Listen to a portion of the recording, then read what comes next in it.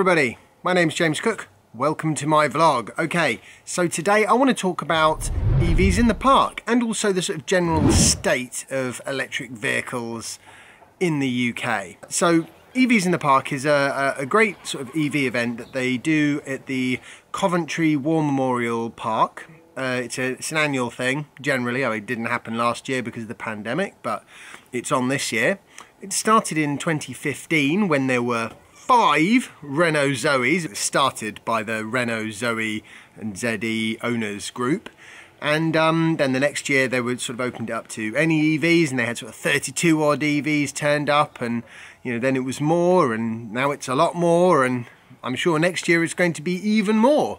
And what's particularly interesting is in the sort of few years that I've been going, the number of different EVs that you can get that show up for this event is just, you know, it's gone exponential. There are now lots and lots of different EVs out there, different shapes, different price points. It's very, very encouraging. It's a nice little family event, EVs in the Park, because what happens is you basically just sort of buy your ticket, which at the moment anyway they were free, and then you get ushered into the grassy park area where you park up your car, and there's a few sort of stalls there, like sort of Cleverly EV, the servicing people are there, and you've got the Tesla, they had a car there, and there's a few other sort of, the Tesla's owner group was there as well. You know, so there's quite a few different sort of little stands, but that's not really the point. The real point is to go have a picnic in the park with your car and chit chat with other like-minded EV maniacs. And yeah, it's good fun. And that's what I've been doing earlier today. I decided not to shoot this little bit of video there, partly because I'm so out of the habit of videoing, I'm really self-conscious when, you know, I'm standing there and there's people about and stuff, so... And also it was a bit sort of noisy and very hot with not a huge amount of shade, so I decided I'd do the talky bits of this video in the, you know, quiet, civilized shade of my own home. It was really good fun, and I always enjoy going. I do recommend it. It's interesting how it has grown over time. As sort of, I mean, when I first bought my car, I think EV sales made up 1% of total UK car sales. Now, I think June is the latest month they've got figures for, 10%. That's not bad. That's quite an improvement. You know, in 7 years to go from 0.5% to 10%. Does that again over the next 10 years, then, you know, that's pretty much the end of petrol and diesel cars. I'm sure it won't quite be that, you know, that final. There are still some big barriers that need to be overcome when it comes to EVs. So specifically in terms of barriers, I think the main ones are the charging infrastructure, in particular the charging infrastructure for people that don't have their own driveway and their own home charging. Actually, I think that's a much bigger barrier for a lot of people than the en route charging, which is getting better all the time.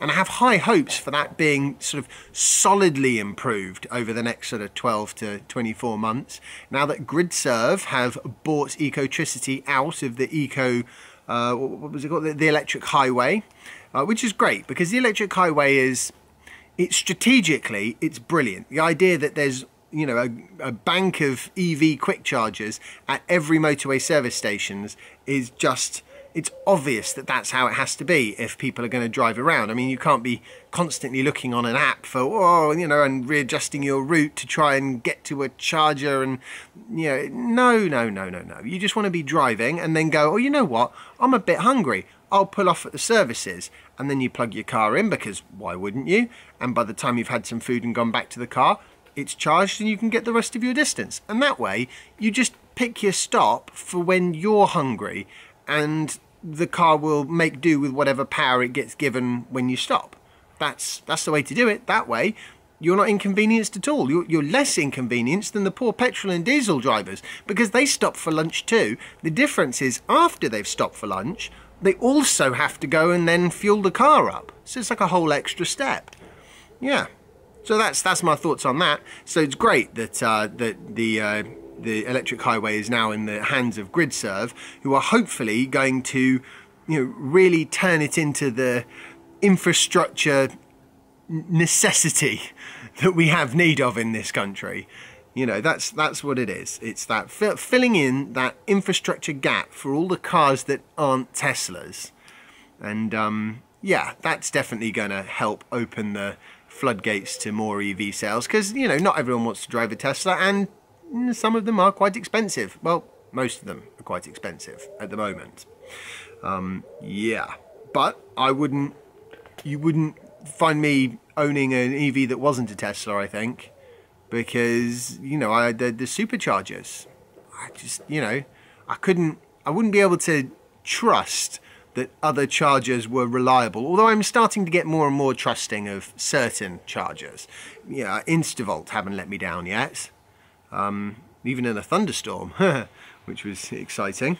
It did actually stop charging. It was a big flash of lightning, and then it just stopped charging, but didn't, you know, I think that was just like a sort of a voltage fluctuation cut out.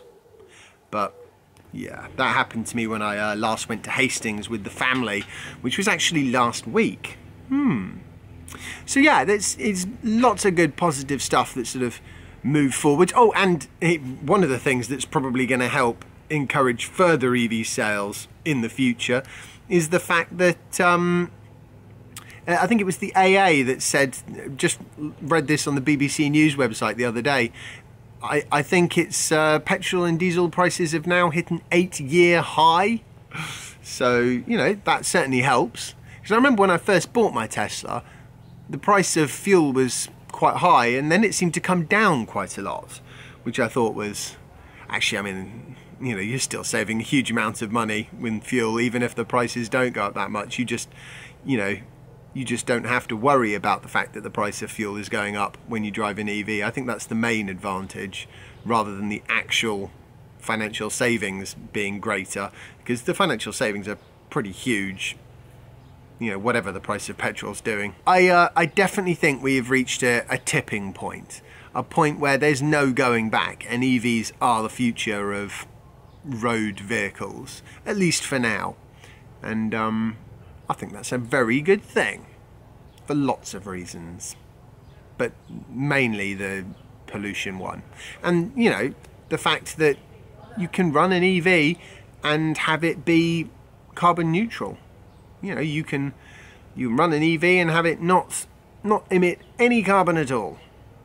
You do have to use renewable energy to build the thing in the first place, and to do all the mining and to move all the resources around, and you need to use renewable energy to charge the thing up.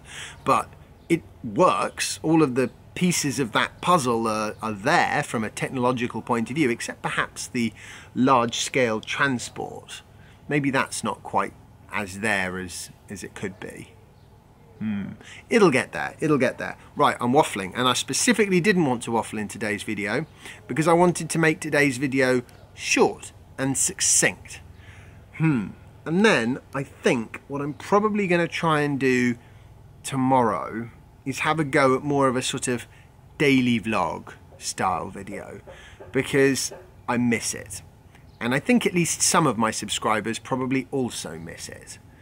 And I don't know if I've actually got the energy, the wherewithal to actually be producing a daily vlog style video. I don't know if I'll do it daily, but you know what I mean when I say a daily vlog style. So rather than like today where I just sit down and I talk and I have some B-roll which I pop in and that's that, more of a sort of, you know, hello, I wake up, I've got stuff to do, I do this, I do that, I sort of, you know, involving new people in some of the exciting, interesting adventures that I have. Because, you know, stuff has happened, and for the most part over the last few months, it's just sort of not gone anywhere near a camera, which is quite unusual for me, and I miss it.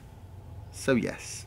Well, hopefully I will see you guys, or some of you, at a future EVs in the Park. I will definitely be there next year if I possibly can be.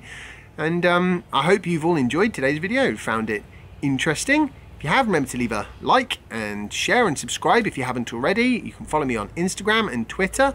The links are in the description. And a big thank you to my Patreons, because you guys are awesome. And I'll see you in the next episode of my vlog. Bye!